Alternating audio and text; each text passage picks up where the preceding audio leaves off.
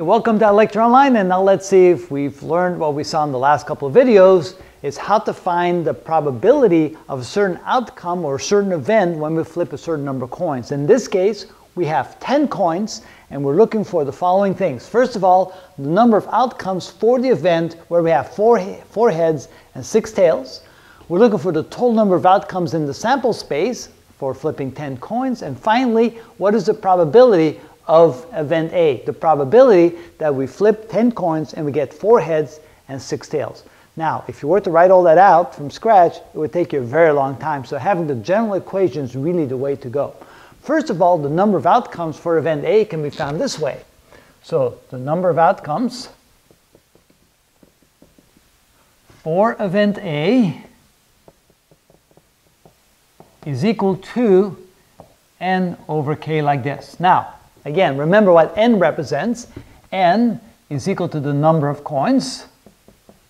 So in this case, n is 10, and k equals the number of heads. Actually, you could also have k being the number of tails. It really doesn't matter, but you would get the same result. So that means, in this case, this is equal to n is 10, and the number of heads is 4. Now, what does that mean when you write it like that? Well, the general equation for that is as follows.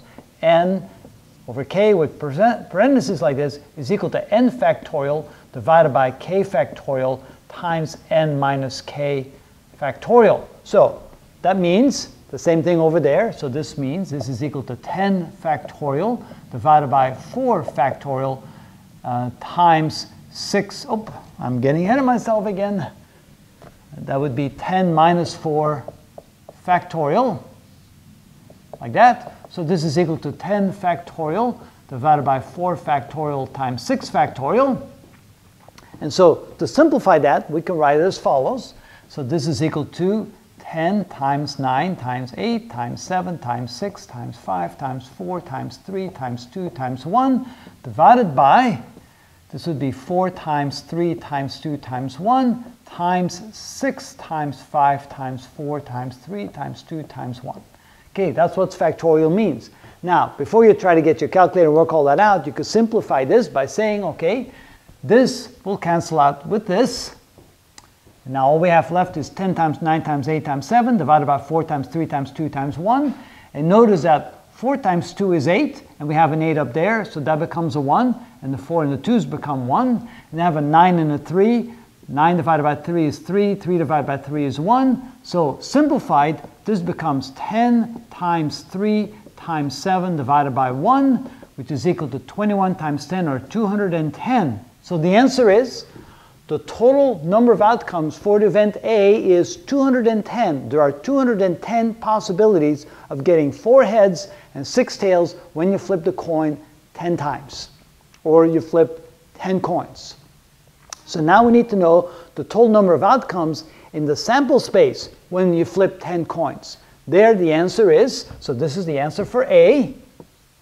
The answer for B is the total number of outcomes in the sample space. So total number is equal to, okay, the general equation for that is simply 2 to the nth power. Remember, n was the number of coins, and there's 10 coins right here. So in this case, that is equal to 2 to the 10th power, which is equal to 1024.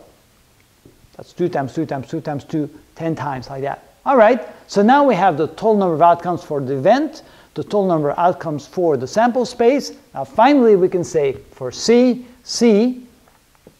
the probability for event A is equal to the total number of outcomes for event A. So the outcomes divided by the total number of outcomes for the sample space.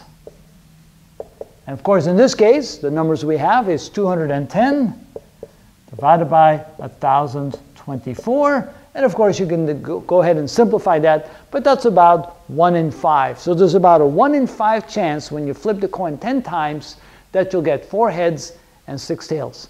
And that's how we use probability when we flip coins. It's actually pretty good. So the 3 things you need to remember is how to calculate the total number of outcomes for the event. And that's done using this equation right here.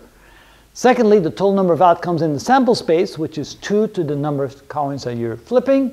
And finally, you take the two numbers, divide them by each other. That gives you the probability of that particular event. And that's how we do that.